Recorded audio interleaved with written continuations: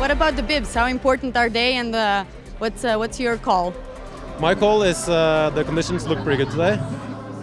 So they're, you always want number one if you can, but I don't think it's, or Ted doesn't, but I don't think it matters. Like 1 to 7, it's going to be a little rough for everyone in the second run, and it will even out, I think. Now I want to hear why you don't like number one. Which number would you pick if you could, just pick any from the board? I'd pick 3, 4, 5. 3, 4, or 5. Yeah, those are my numbers. I really don't think it matters when you're running top 7. Like, you should be pretty good at running 1 anyways, but 7th, it's not like it's that hacked. Unless there's like 7 axles going down. Yeah. Big guys like him, like putting in big ruts and stuff.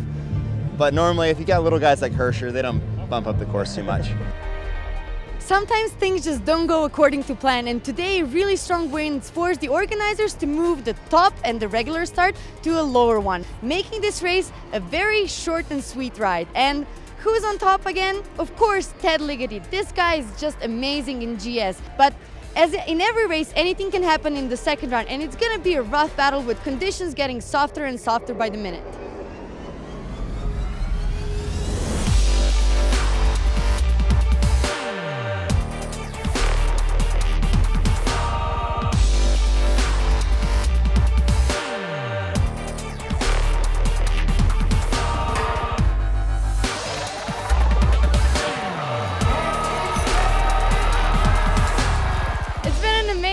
Here in Solden, and Mr. GS Ted Ligety won again. This place has been the Americans' European training base for 3 years in a row, and each of those years Ted has won on this slope. In second place, no changes. Alex Pinturault nailed his second run, but still it wasn't enough for a victory, while home favorite Marcel Hirscher rounded out the podium in third and probably started another amazing season. Well, last year I won by 2.7 seconds. This year only by 79 hundredths. So maybe I'm 2 seconds slower this year. I don't know. No, but I'm happy with where I'm skiing. You know, it's no surprise that those guys are right there with me.